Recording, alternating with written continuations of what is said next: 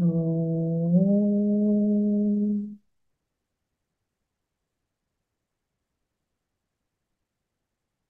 ॐ योगेन चित्तस्य पदेन वाचा मलं शरीरस्य च वैद्यकेन योपाकरोत्तं प्रवरं मुनीनां पतञ्जलिं प्राञ्जलिरानतोऽस्मि. So I just thought we'll just quickly, I'll take 5 minutes to just see what we have covered and how it is split in Patanjali Yoga Sutras. Okay, so this is basically Patanjali Yoga Sutra, and we have four padas. Samadhi Pada, Sadhana Pada, Vibhuti Pada, and Kaivalya Pada. And I've just briefly pointed out what we have covered, what Srini and Jayashree have covered in Samadhi Pada. Chitta Vrittis and tools to overcome Vrittis and Ishvara Pranidhana and types of Samadhi and also some instruments and Chitta Vikshepas and tools to remove those Chitta Vikshepas. So basically this is what we have covered in Samadhi Pada. And in Sadhana Pada, what yesterday Devsena covered is like the Kleshas and the Kriya Yoga and Drishta and Drishya and Viveka Khyati and Ashtanga Yoga, in that only Bahiranga Yoga, right? So today what we are going to do is the Vibhuti Pada. Okay, so basically what we are going to continue the second part, the Antaranga Yoga of the Ashtanga Yoga, and then we are going to do Samyama and then Parinamas, and then Siddhis through Samyama and different objects and things like that, and also Ashtasiddhis. So this is what is covered in Vibhuti Pada. And the next will be. So this is how it just gets split. But now I have done another mind map. Okay. This is basically, it is kind of not according to the chapter, but according to the concepts, what I thought, to visualize what is covered in the entire Patanjali Yoga Sutra. Like how I have done it is, you have Patanjali Yoga Sutra. See, there is something, we have a mind, because everything, all that what we are seeing is in the mind that is happening, right? And then we have some sadhanas to work on that mind, to make that, into a right state. And then we have samadhis, okay? And then we have, in that process, we are getting some siddhis. So that is what is the vibhuti. And then, of course, a kaivalya. So that's how I've split it. So when it comes to mind, across all the padas, we can see starting from samskara, and we have chitta vrittis, and we have kleshas, and we have chitta vikshepas. These are all the things that we are actually going to work on. Like, in the chitta vrittis and this chitta vikshepas, we are going to see it in samadhi pada, and kleshas, we are going to see it in sadhana pada, like that. So basically, whatever, all these are the things that the mind is going through and which we want to kind of overcome through our sadhana. So what will be our, I'm not going to go in detail because all this is covered. Whatever those terminologies that have been used, that is what I have put it here. Okay. And the next is the sadhana. So what all kinds of sadhana that will be done to overcome all this, the impurities or the obstacles and things like that. So we have abhyasa, vairagya, viveka kyati, and then chitta vikshepas to remove them. And we have kriya yoga. So all these are basically sadhanas in different ways, right? So ashtanga yoga, and even this Panchashila and Ishvara Pranidhana. So these all comes under sadhana pada.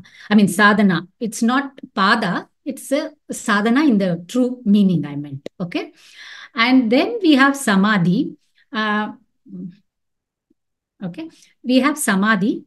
So in that we have all the types of samadhis and stages of samadhi like that. Okay. All the samadhi things comes under here.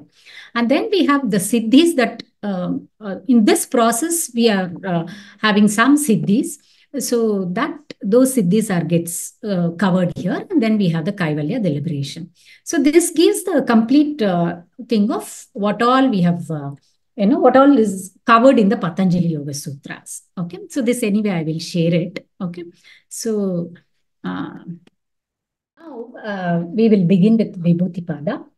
I guess now Vibhuti Pada begins after you withdraw from the world outside, after you withdraw from your own body and senses and turn inwards. So I guess you're all ready to now get into the Vibhuti Pada. Okay.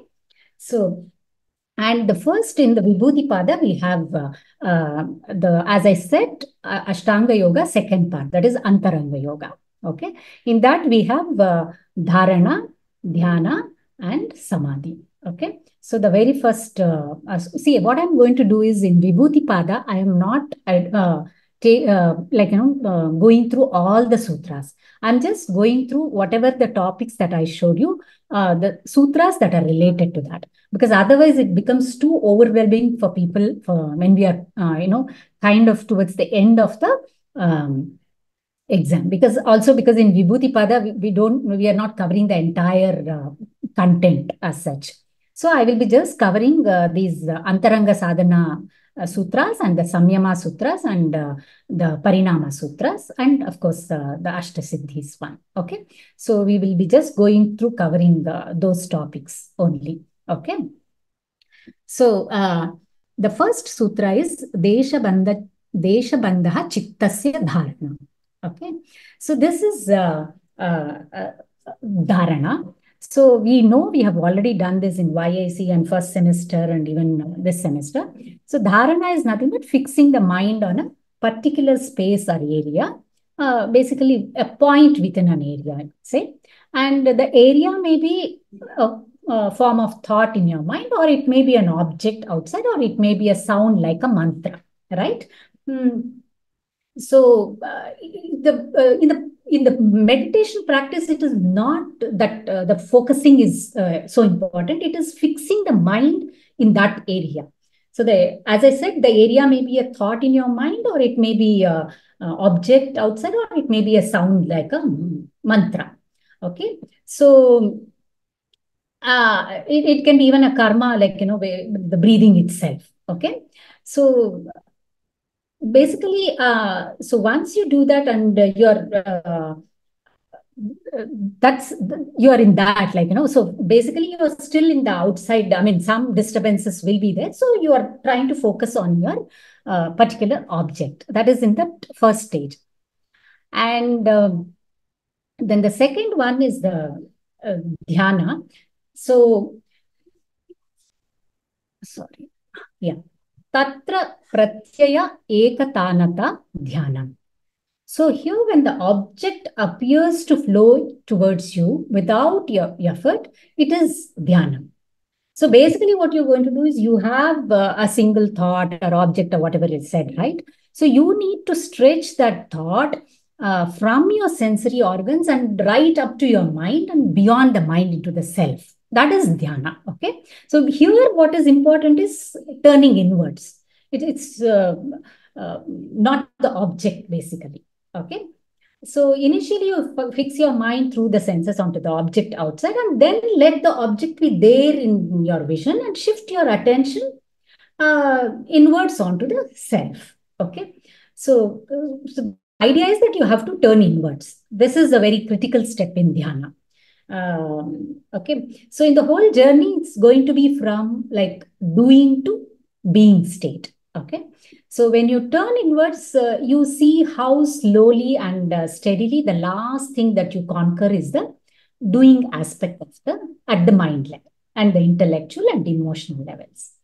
And at that level, you actually give up that doing part. And so that giving up the doing is what is called as dhyana. Okay. And then the third state is samadhi. So that tadevarthamatra nirbhasam swarupashunyamiva samadhi. So here the samadhana, samadhi is derived from the word samadhana, which is a settled state of mind, is when the flow of the object alone is there and the seer has completely dissolved. So you're completely absorbed into the object. Okay. So samadhi also, it comes from the word like, the sama plus di. So where sama means tranquil and balanced, and di means it includes manas, buddhi, ahankara, and all of that.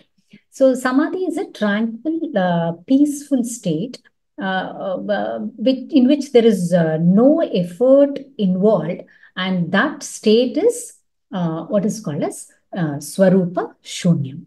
Okay, and basically both the I, who is the doer, and the process of doing is completely dissolved. Okay, and this sutra is very important because this is what is connected with the first pada, the second, third, and fourth sutras.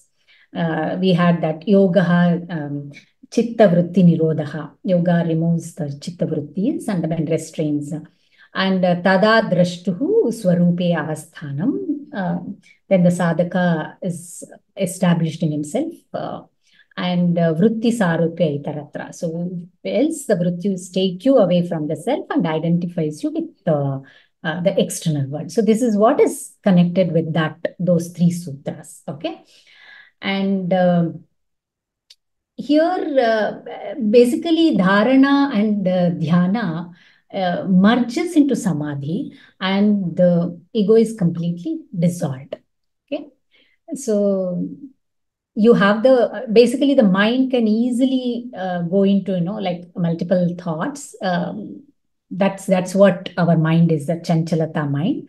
But you have the ability to bring it back to dharana, and then slowly withdraw the effort to move to dhyana, and then touch the silence of samadhi. So it's basically a constant process of going into dharana, dhyana, and samadhi. It's not like, okay, you reach the dharana state, now next state will be dhyana, and then samadhi, and then finally, it's not like that. So you keep going through this cycle, maybe for a couple of months for some people, couple of years for some people.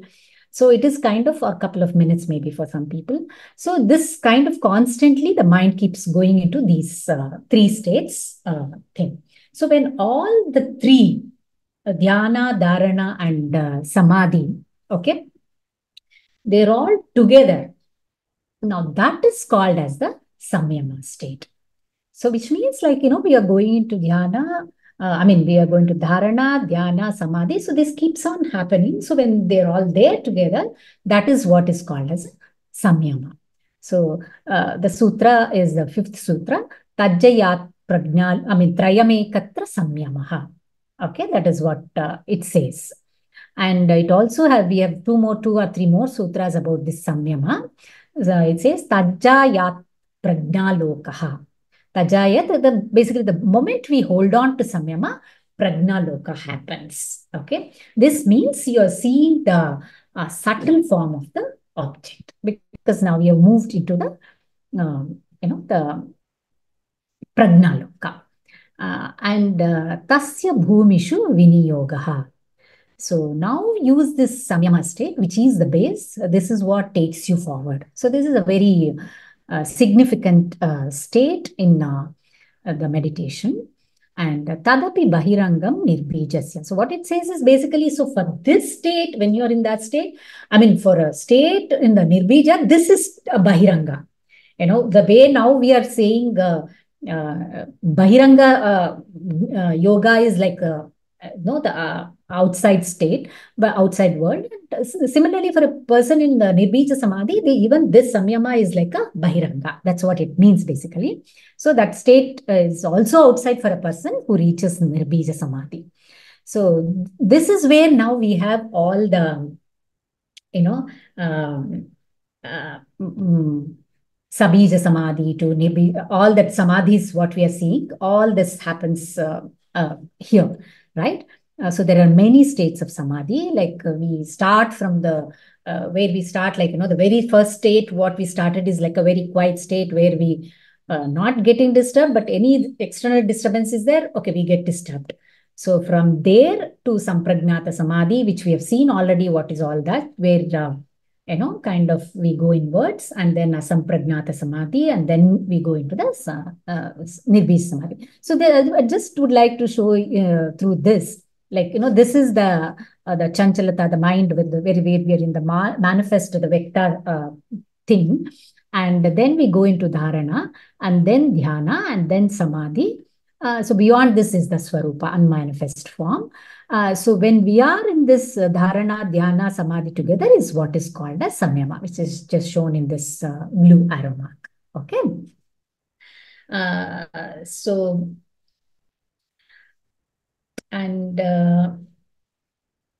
so once basically we transcend all the subtle forms and the causal forms, that is the needless state of being, and that there are many states of samadhi, right? All that. And so now what happens is when we are going through this, the mind undergoes transformations. So these transformations are called as parinamas. Okay. So parinamas are not the states as such, but they are the transformations or the changes that what happens in the mind. So there are three parinamas. What happens, that is Nirodha parinama and Samadhi parinama and Ekagrata parinama. Okay. So see, when the outside, whatever the disturbances that we are getting, the influences we have outside the objective world, from the outside objective world is called as, there is a term that is Vyuthana. Okay, let me just read this shloka, sutra. Vyuthana nirodha samskara yora bibhava pradurbhavau nirodakshana chittanvayo nirodha parinamaha. So it is talking about what is nirodha parinama. So it introduces the term Vyuthana, and it says an influence of the objective world is Vyuthana. Now, Nirodha Samskara is when you transcend that objective world outside, but once you transcend it, you're no longer getting disturbed from the outside world, but then now you're getting influenced by the impressions that is there in your samskara. So that is the next level that you're getting in, right? Now you've moved into that thing. So now when you become aware of the samskaras, and once you transcend that, that is the Nirodha Parinama. So that is the transformation that has to happen in the mind. And that particular transformation is what we call as Nirodha Parinama. So the Nirodha Parinama is the transition, the transformation of the mind from the impressions, the mind which is getting influenced from the impressions that are there in your samskaras to and basically you're transcending that impressions. That is the Nirodha Parinama. So it's a transformation. So it is not a state. Okay. So, and then we have another transformation which is called as Samadhi Parinama. Sarvartha Taikagratayoho Kshayodayau Chittasya Samadhi Parinamaha. So this is what is Samadhi Parinamaha. So in Samadhi Parinama, what happens is the inner transformation is there is a gradual receding of these distractions resulting in the simultaneous rising of the single pointedness. So that is another transformation. So that transformation is what we call as Samadhi Parinama. Okay. So when these rising and falling thought processes are in balance, the one-pointed consciousness emerges, and maintenance of awareness with keen intensity from one-pointed attention to no-pointed attentiveness is what is called as Ekagrata Parinama. So that is another transformation. So it is at a different level. So when now these rising and falling thought processes, right, which are come to a balanced state, and then your consciousness, one-pointed consciousness emerges, and then that point when you transcend that from one-pointed concentration to kind of no-pointed concentration, that is what is called as Ekagrata Parinama. Okay, so basically these are the three parinamas which are there, and then when you do samyama on certain objects, that is when you will get some siddhis. Okay, because as I said, samyama is not like, one thing. So you have an object, particular object, you either do samyama on your senses or on the sun or on the moon. So many things are there which Shilpa is going to talk about. So that means what? Basically, your dharana, dhyana, and samadhi, those states you will go through, and then on a continuous abhyasa, you will settle down, and then you will be able to go into the deeper state of samadhi. Okay. So now I will just stop this sharing, and Shilpa will take you through the next. Namaste everyone. So Geeta has explained us about dharana, dhyana and samadhi. And dharana, dhyana, samadhi, when we attain this state, it's samyama. So as it is there in the Yoga Sutras that samyama on different object or on different rupas give us different kind of siddhis.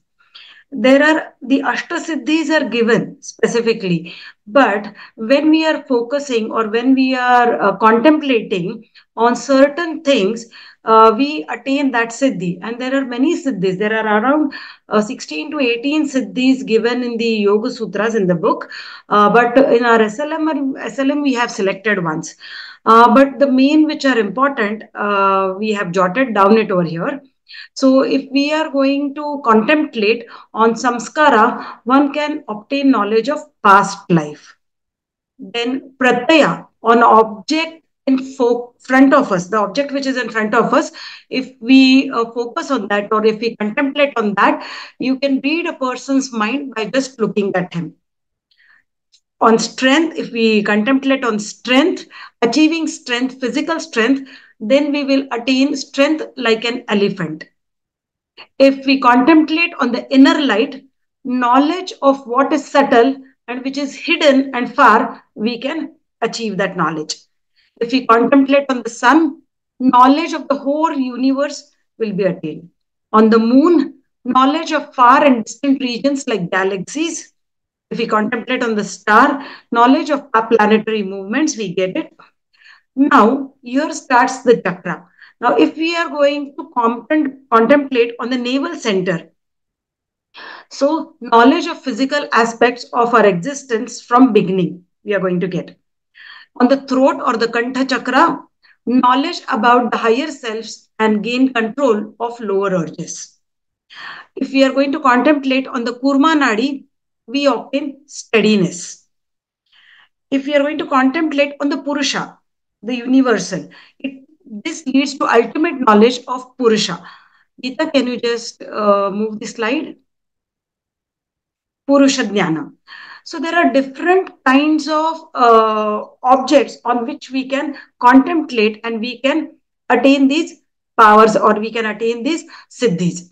Now, if we are going to contemplate on the Udana Prana, that is the upward moving force in our body, nothing can hold you down. There is no solidity that holds you. One can alleviate, that is, rise higher.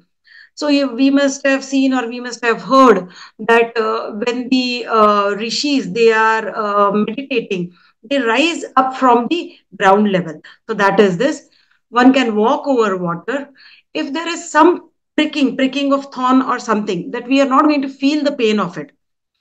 I like Raghuramji always explains us one thing, which is from Sant Jnaneshwar's teachings or from his life. So that is one key. Sangadev was one guru, and he wanted to meet Jnaneshwar. He wanted to visit Jnaneshwar's place, and he had his own tiger, and he came on the tiger and Jnaneshwar Maharaj and his brothers and sister, they were sitting on a wall. So Jnaneshwar Maharaj moved the wall and he went to meet Tangdev. So these things we have heard in our all stories and everything, whatever. There are many like in the north, in Madhya Pradesh and MP, everywhere there are many rishis who have attained these siddhis, and there are stories or there are written knowledge about all these siddhis which they have attained. So we can contemplate on the objects for meditation, and after the like they are going to gain this power, this siddhis. Now in our SLM, there are Ashta Siddhis which are given. Can you just go down?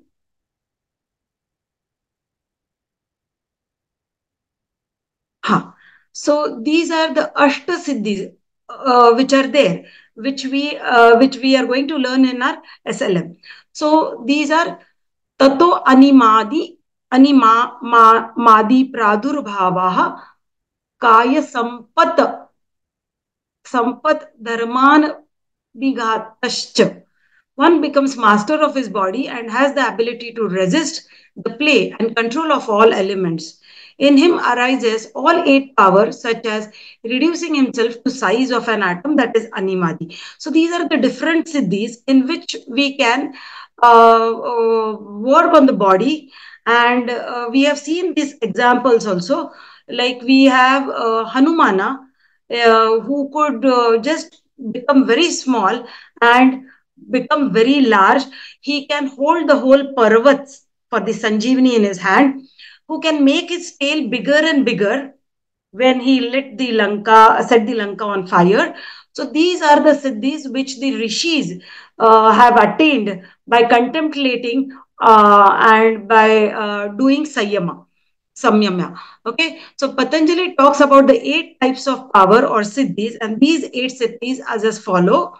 Anima, the yogi can make his body small like an atom, sukshma. Laghima, the body can be made light. Lightedness is there. Mahima, the body can be made large, as we saw Hanumana.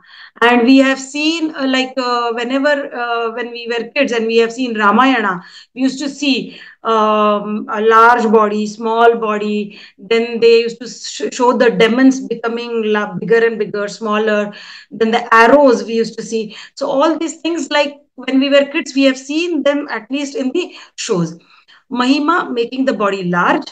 Garima, the body is made so heavy that one can't lift it. Prapti, capacity to reach anywhere. So wherever you want to be there, wherever there is need, you can go there. That is the capacity to reach anywhere. Prakyama, unobstructed fulfillment of desire. So whatever desires are there, so those desires are fulfilled. There is no obstruction in that.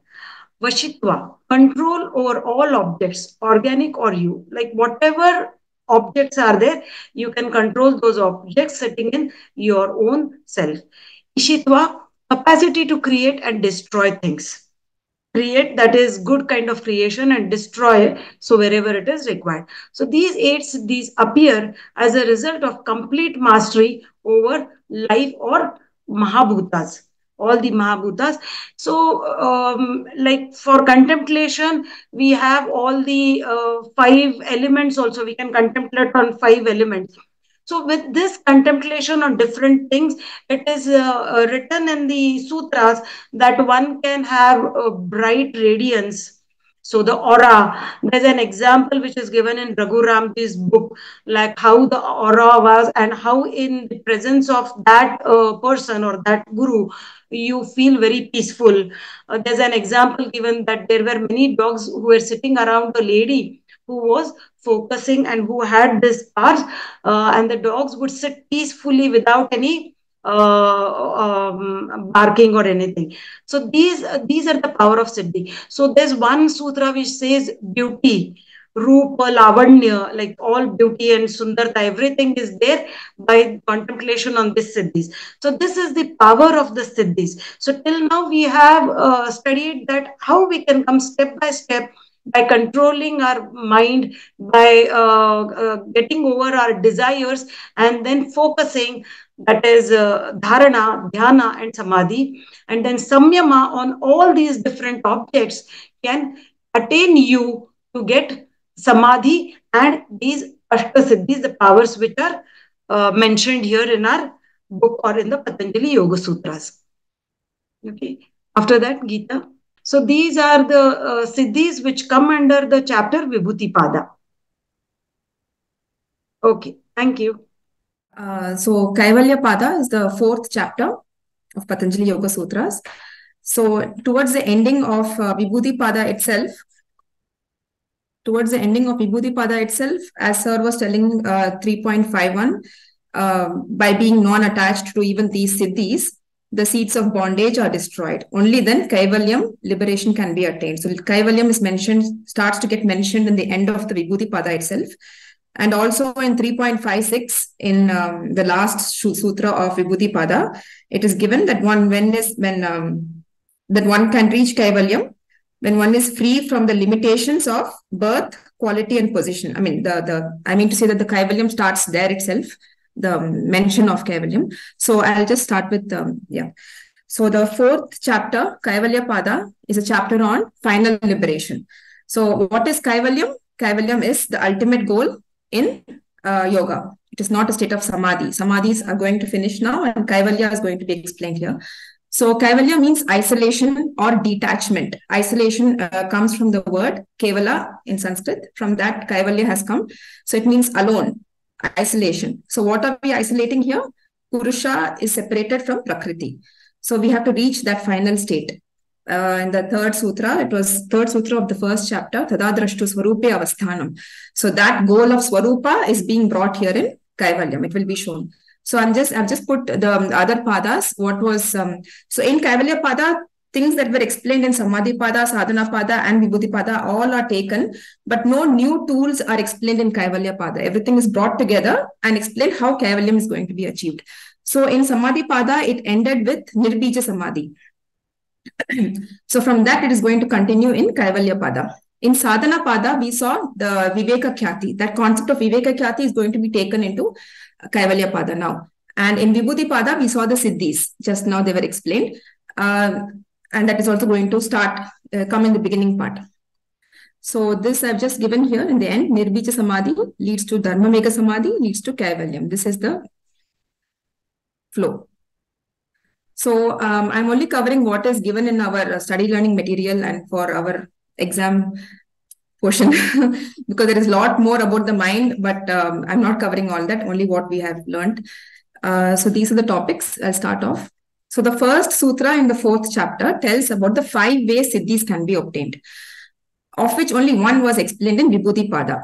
The sutra is Janma Aushadhi Mantra Tapaha Samadhija Siddhayaha, of which Samadhi was explained in the form of Samyama in Vibhuti Pada. The other 4 types are by birth, by having herbs or drugs, mantra, tapa. These are also ways to attain. These are also ways to attain siddhis.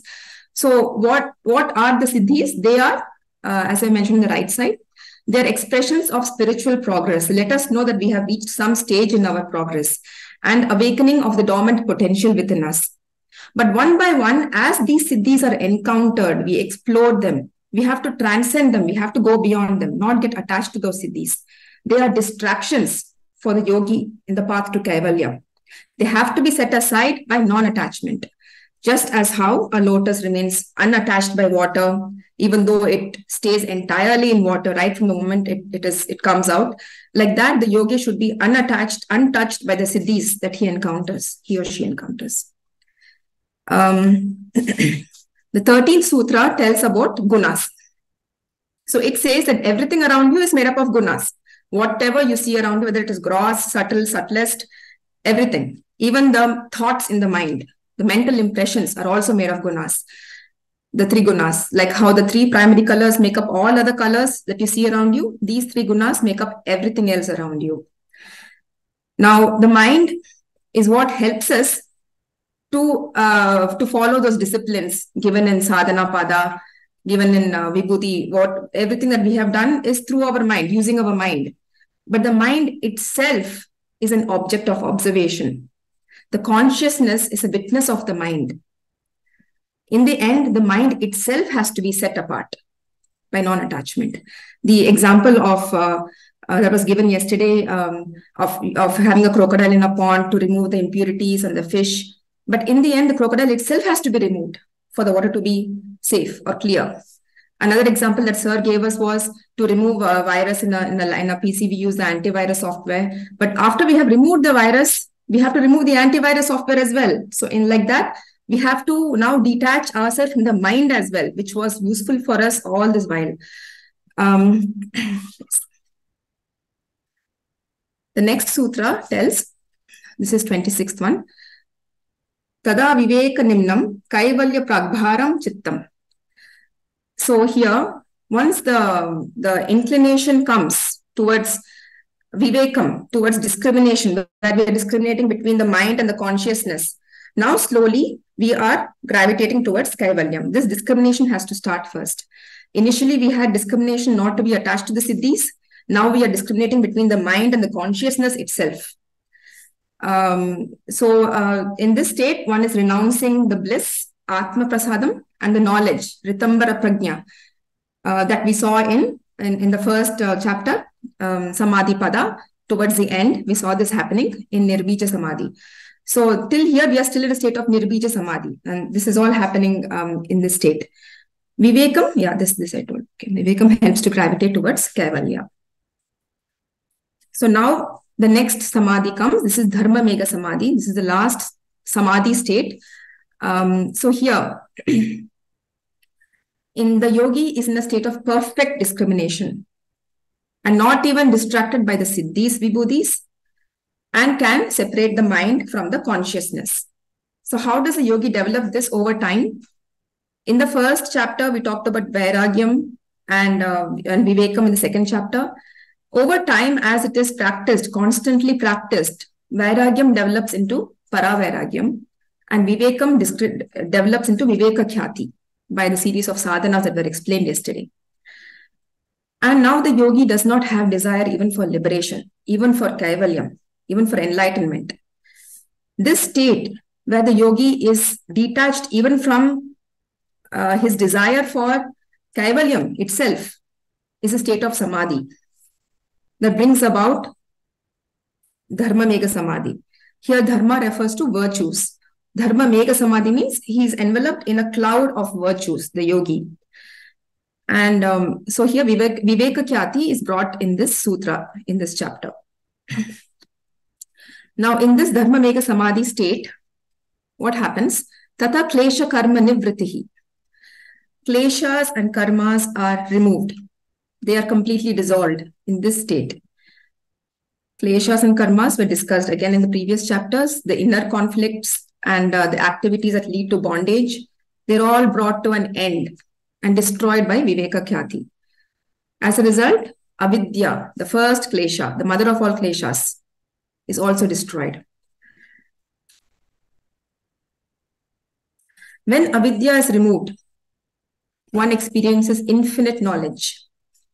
Sutra 4.31 says, Tada sarva varana malapetasya jnana sayanantya jnenam alpam. Jnenam alpam, there is very little to be known, hardly anything left to be known. All the desire to know and to achieve is extinguished.